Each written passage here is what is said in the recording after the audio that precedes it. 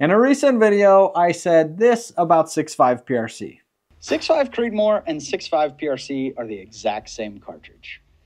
I keep telling people this, and I know it's a little bit of hyperbole, right? Because they're obviously not. They have different case capacities. You can put more powder in the 6.5 PRC. So yes, all else equal, it's a more powerful cartridge. Now, you would have think I dragged their firstborn child out of their bed and beat them senseless because, wow, that was a little dark.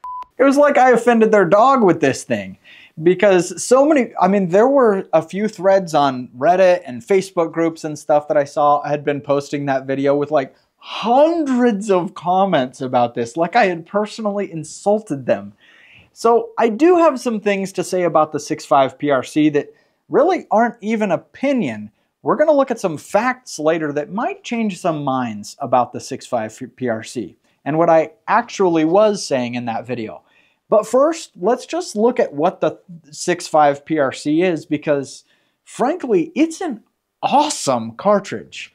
You can see why the 6.5 PRC is absolutely dominating sales right now for rifles.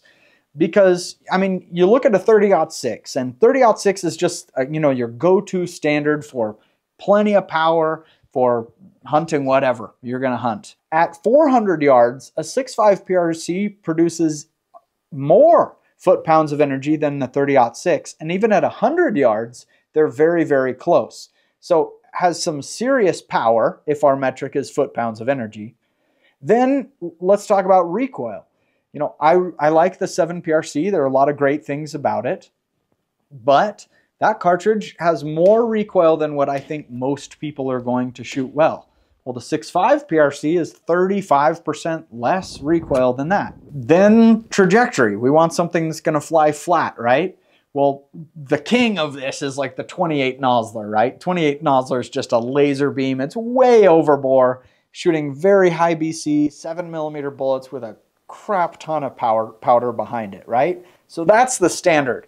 Well, out to 400 yards, your 6.5 PRC is only going to drop 3.8 inches more than the 28 Nosler if we're looking at, you know, kind of our normal loads, Hornady Precision Hunter and Nosler Trophy Grade, just to get, you know, probably those are the two most popular loads with each one of those. So it's flying incredibly flat in addition to the power and the low recoil. One of the reasons why it's doing so well at long range is because it's shooting very high BC bullets that are available in most of the loads for it. That makes it awesome for shooting long range. If you just want to go out to the range and just, you know, bang some steel at 1,000 yards, man, a 6.5 PRC is fantastic for that. So I actually took some ballistics gel out and we put it at 605 yards. And I shot it not with a 6.5 PRC, but with a 6.5 Creedmoor. And so if we take equivalent loads, the same bullets, and say the 6.5 PRC would shoot faster, what we get at 600 yards with a 6.5 Creedmoor, we would get the same terminal performance at 800 yards with a 6.5 PRC, right? Because it's a faster bullet, but more distance. We're going to have a tiny bit of difference here because of the rotational energy that would slow down a little bit. But anyway, it's very, very close. First of all, I hit the ballistic gel 3 times at 600 yards. I was relieved with that. But look at that terminal performance. This is with the 143 grain ELDX bullet. It penetrated a full 20-inch block of ballistics gel and has plenty of expansion in there. Like, that thing is ripped up even at very long range.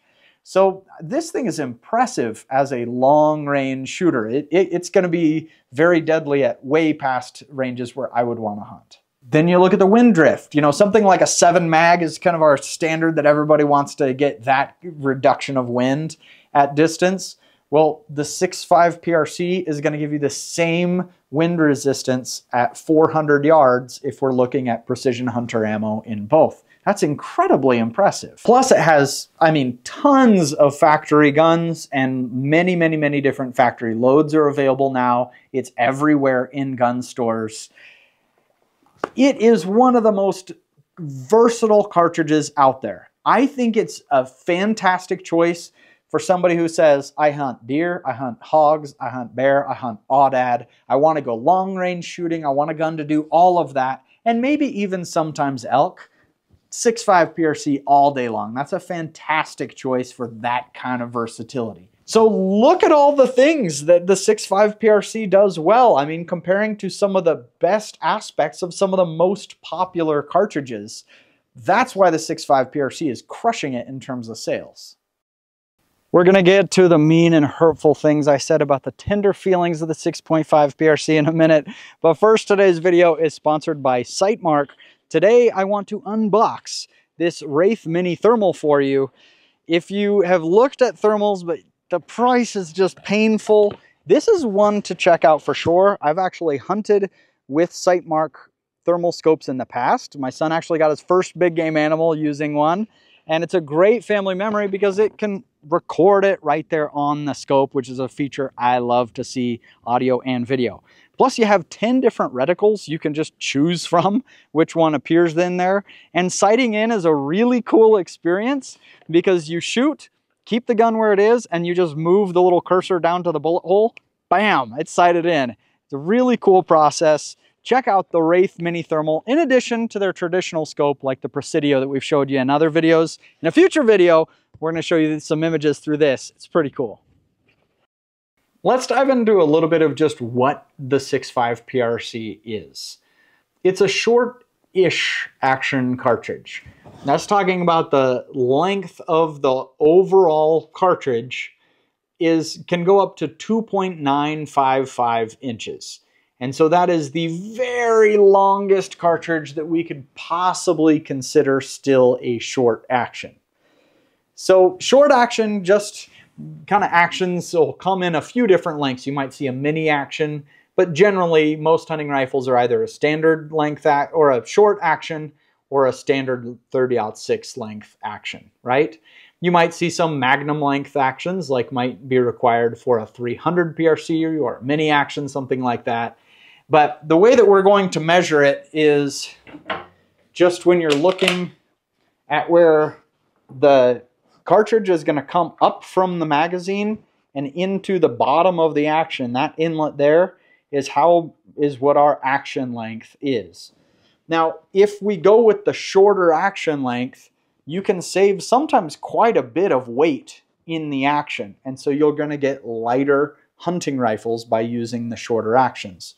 Also, in general, if we're going to go with a fatter case that's shorter, it's usually going to do better on barrel length than a long, skinny powder column of powder. And so 2.955 inches, so it's short-ish action.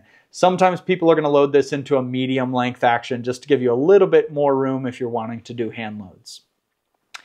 It was invented or released in 2018, and so it's still fairly new on the scene, especially when you consider that it takes several years for a new cartridge to really get out there.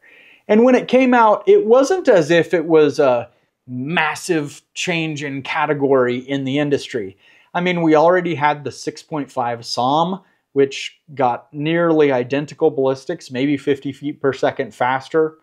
The 6.5 284 Norma was only about 100 feet per second slower than this. And then after this cartridge came out, the 6.5 Weatherby RPM came out, which is almost identical to what the 6.5 PRC is. It just worked in their actions a little bit better. And so that's kind of what the 6.5 PRC is. But what it does, I think, is more interesting. It's really, if you think of it, of a 6.5 Creedmoor Magnum, we're going to get 200, 250 feet per second faster than a 6.5 Creedmoor. And so for those that say the 6.5 Creedmoor is a little bit anemic, that's what the 6.5 PRC was even created for. So let's get into it. Why did I say what I said? Why did I say all those mean things about the 6.5 PRC? Well, first of all, if you've watched the channel for a while, I shoot a ton of 6.5 PRC. I shot that aoudad with a 6.5 PRC. We've taken a 6.5 PRC to Africa. We hunted with it deer in Utah last year. We've killed over 20 big game animals we've killed with a 6.5 PRC between me and my kids. And so I don't hate the 6.5 PRC at all. I think it's an awesome cartridge. As we talked about all the good things it does earlier in this video, it's amazing. What I was referring to in the last video that set some people off so much was really talking about barrel length, comparing a 6.5 PRC to a 6.5 Creedmoor. And what I showed in that video, it's not really opinion, it's just fact.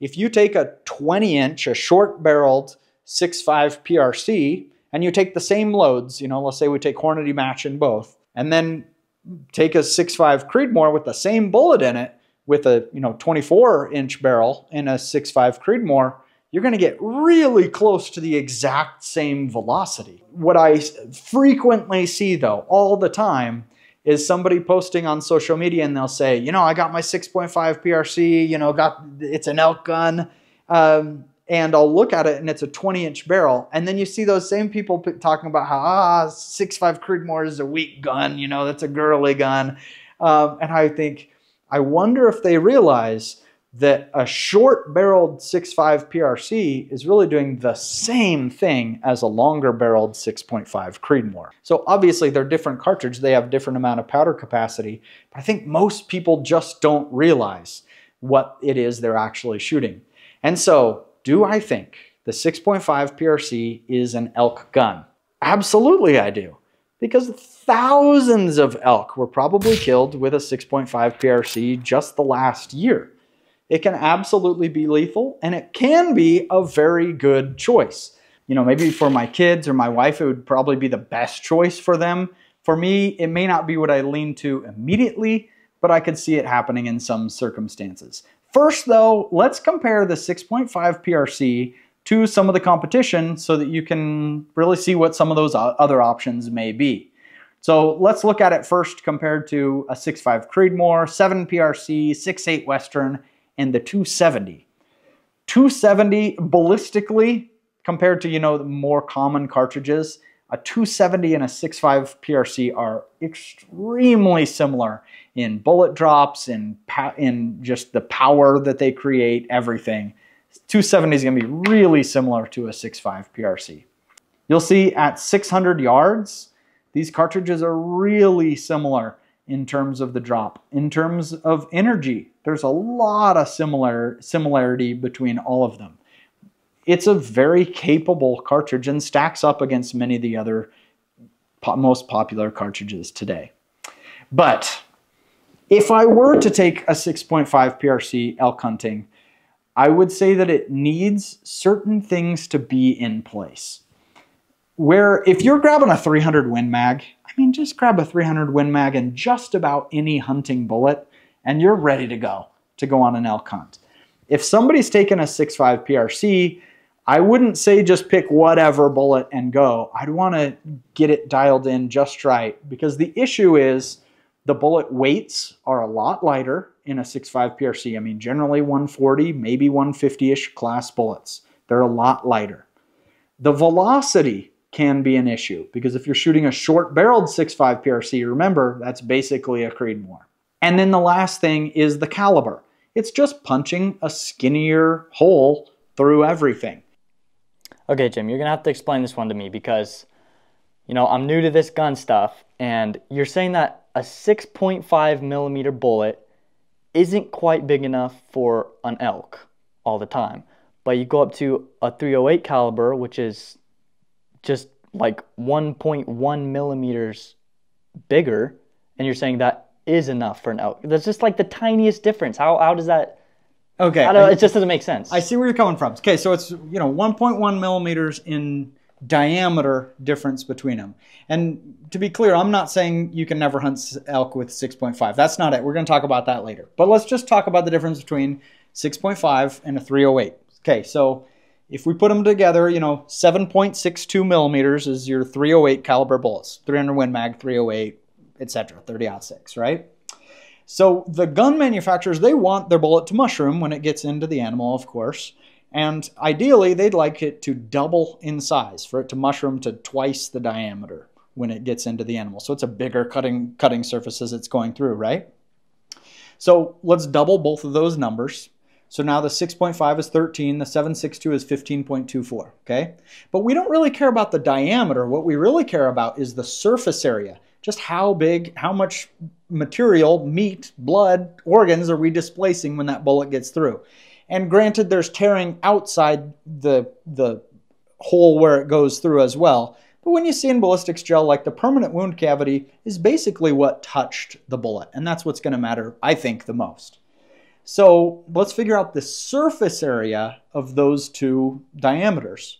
Well, 132 millimeters and 182 millimeters. The .308 caliber bullet touches way more material. And so a .308 is 37% more larger of a hole that it's boring through the animal. That's pretty significant. So a 6.5 millimeter bullet can absolutely be lethal on elk. I'm just making the point that there is some benefit to a bigger bullet boring that hole through the animal. So those are the three areas where it just makes it less effective on an elk. But we can work through all those. So first, let's talk about the bullet weight that we said is kind of lighter on a 6.5 PRC.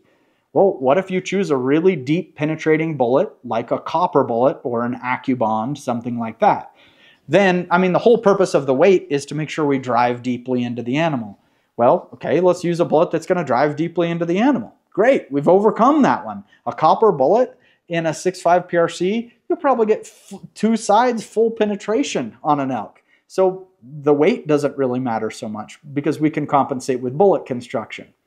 Okay, then velocity. I've mentioned a couple times, again, a 20-inch 6.5 PRC is a different gun than a 24. And so to compensate with that, well, range can be done. If you're shooting those, a very short-barreled 6.5 PRC, keep your hunting shots a little bit shorter. And then you're getting the same velocity as somebody else who's shooting a little bit longer. And then the last thing is the caliber, and that's the one that we just can't overcome. It's not going to expand as much, but we're going to at least get full penetration. And as long as it does expand well, we should do just fine. So in that situation, I would absolutely take a 6.5 PRC on an elk hunt, no problem. In a few earlier videos, I'd said that I think maybe 7 PRC is one of the most versatile cartridges out there. I think that's definitely true. But what I've noticed as we've done the milk jug challenge with guys shooting out to 600 yards, as well as several videos where we've gone out, 1 MOA hoax, trying to get people to shoot 1 MOA, just watching a lot of average shooters out there, I think 7 PRC is going to be too much recoil for a lot of people. And so, yeah, I think 7 PRC is very versatile, similar to a 7 mag, a 30-06, a 280 Ackley improved, a lot of cartridges kind of in that class. But I'm coming around to the 6.5 PRC possibly being more versatile because a lot more shooters are going to be able to shoot this cartridge well because it has only, 17 foot-pounds of recoil energy compared to 24 foot-pounds on a 7 PRC. That's a big difference in just the shootability, the likelihood to see your shot. It's excellent for deer, excellent for hogs, excellent for bears. Depending on your load, I think it can be good for elk. That's awesome. Antelope, it's perfect for so many different things. The 6.5 PRC should be high on everybody's list. I think it's an absolutely awesome cartridge.